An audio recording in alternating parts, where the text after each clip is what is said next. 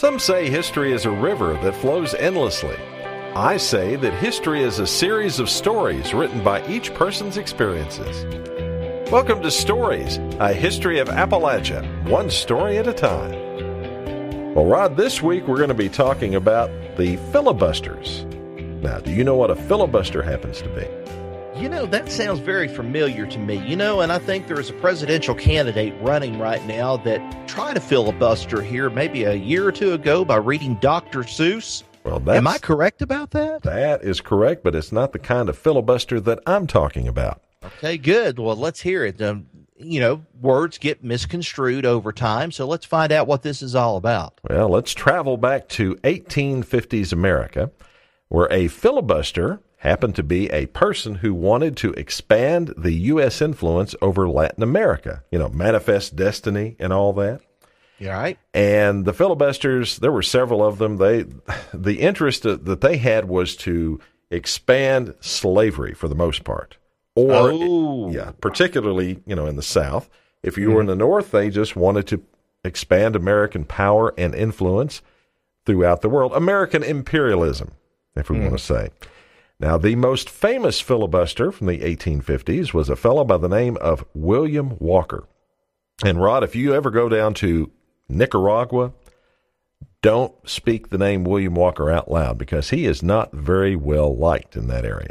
Well, I've got a feeling I'm going to find out why, and you're going to tell us. So let's fire on ahead. Indeed. William Walker was born in Tennessee in 1820 to a Scots father and a Virginia mother.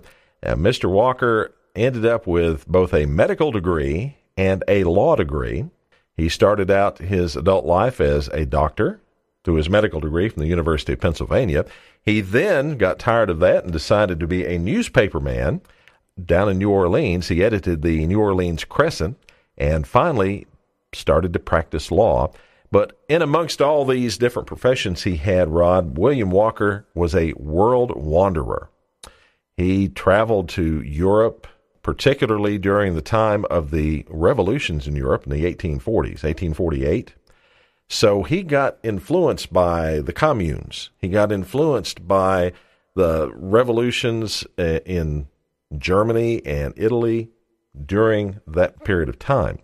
That changed him from just a good old Tennessee boy into someone who was wanting to spread the U.S. influence over Latin America, i.e.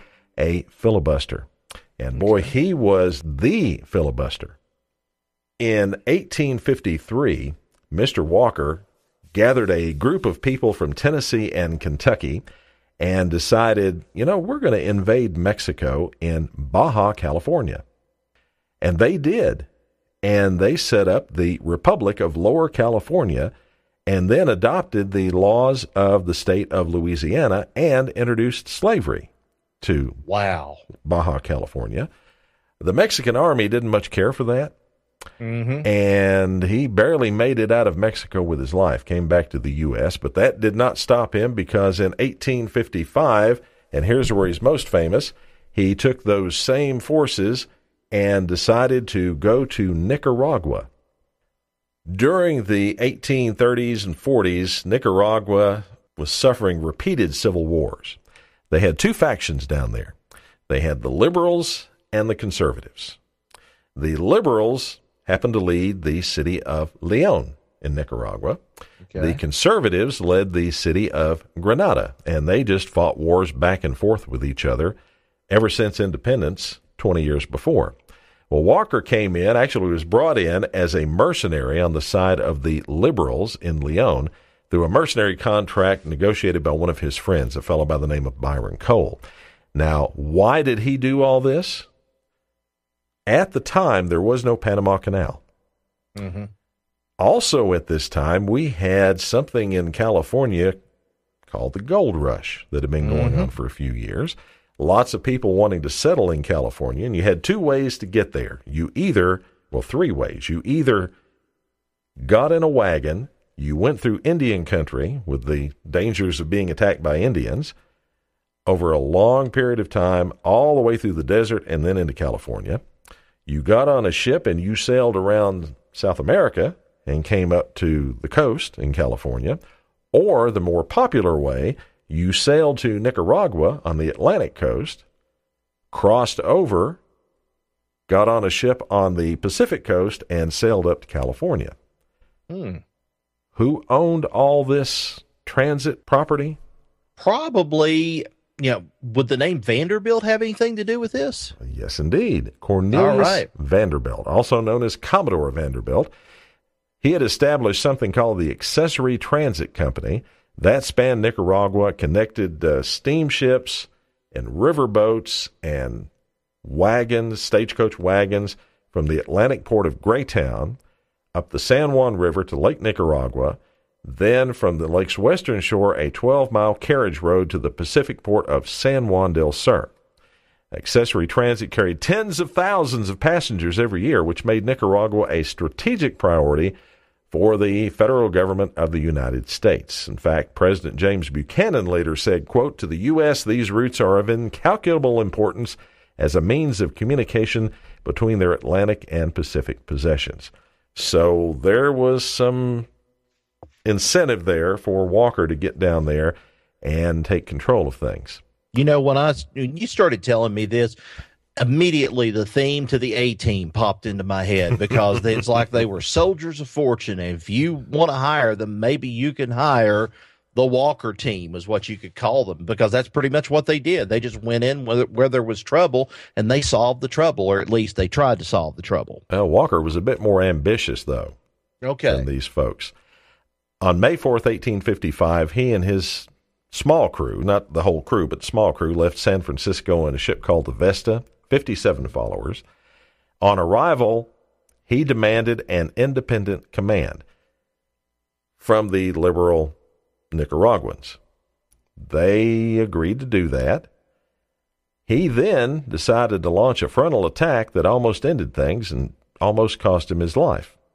The liberal leader and general then died, and even though he screwed up with this first attack, Walker became the senior officer.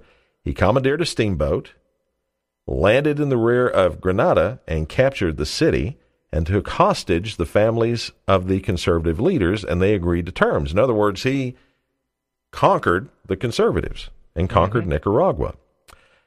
Walker then created a unity provisional government and set up I guess you'd call him a front man, Patricio Rivas, as president. Kept himself as commander of the army. Rivas was a weak leader. Walker had the conservative leader tried and executed and became the strong man for Nicaragua. Wow. Problems arose, though, because all the other little countries in Latin America who had been seeing these filibusters come around to different countries, Cuba, Honduras, etc., got a little alarmed because Walker was more successful than any of them had been, so they prepared for war. And the Nicaraguans were not going to fight for Walker. So Walker then sends out a call for more Americans to come fight. The only way they could get there, though, Rod, was on the Accessory Transit Company's steamships, which were owned by Commodore Vanderbilt, and Commodore Vanderbilt didn't want anything to do with any of this because it was getting out of hand. So a little intrigue sets in. Does the name Edmund Randolph mean anything to you? Yes, it does. He was an attorney in San Francisco, but wasn't he also a descendant of a governor of Virginia? Yeah, the first Edmund Randolph. Not only governor, he was the Virginia representative to the Constitutional Convention back in the 1780s. Yeah. Okay. Well, Randolph visited Cornelius K. Garrison, and that man was Accessory Transit's agent in the city of San Francisco. Randolph explained his plan to get Walker to revoke the company charter in Nicaragua and grant it to him so that he could then flip it and sell it to Garrison and thus gain some kind of control over this company from Cornelius Vanderbilt. Garrison was a loyal employee. At first he refused to do so, but the more he thought about it and the more he thought about his partner, Charlie Morgan, thinking we could probably do this. Okay. What Garrison did was he sent his son to Nicaragua along with Mr. Randolph to negotiate with Walker over the terms for a new line. Once the son reached an agreement, he was to sail for New York to bring Morgan into the plot before it became public knowledge, and Accessory Transit shares collapsed in the stock market. Well, Walker agreed to that plan. The two soon made a deal with Garrison's son.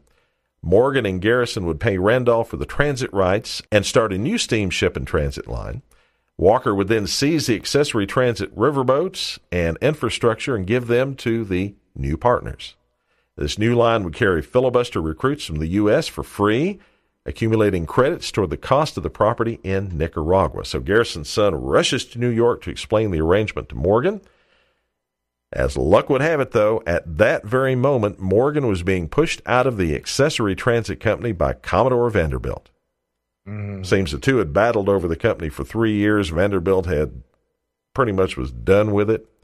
By the end of 1855, he began to secretly buy control of the stock, so Morgan readily agreed to Randolph's plan and secretly prepared to start the new Nicaragua line. News of Walker's revocation of the charter hit Wall Street like a bombshell. Vanderbilt rushed to Washington to secure federal aid. However, the cabinet, as the nation itself at this time, remember this is the late 1850s, they were divided over whether Walker was a criminal or a hero. The South thought he was a hero. The North thought he was a criminal. Right? So the Commodore sent a subordinate, his own set of mercenaries, to retake the company's steamships on the San Juan River. He counted on support from the British, who were hostile to filibustering and claimed a protectorate over the Atlantic coast of Nicaragua. The Royal Navy stationed warships in the harbor of Greytown. However, the former accessory transit agent in charge of the boats refused to hand them over, and the British declined to intervene. Now, had Vanderbilt succeeded, Morgan and Garrison could not have opened their line. Walker would have been cut off, and Nicaragua would have gone back to the Nicaraguans. Instead, war. Yep. Yeah. Costa Rica in April 1856 invaded Nicaragua. Walker launched a frontal assault and was defeated. This thing with frontal assaults with him just did not work. No, it didn't sound too smart on his part. He almost was completely defeated, but a cholera outbreak forced the Costa Ricans to retreat, and Walker was able to get new recruits by way of that new steamship line. Patricio Rivas denounced him as an usurper and fled the country. Then Honduras, El Salvador, and Guatemala marched into Nicaragua from the north and occupied Leon on July 12th. At that point, Walker held an election naming himself as president. He declared English the official language. He legalized slavery, which is what he was planning on doing anyway.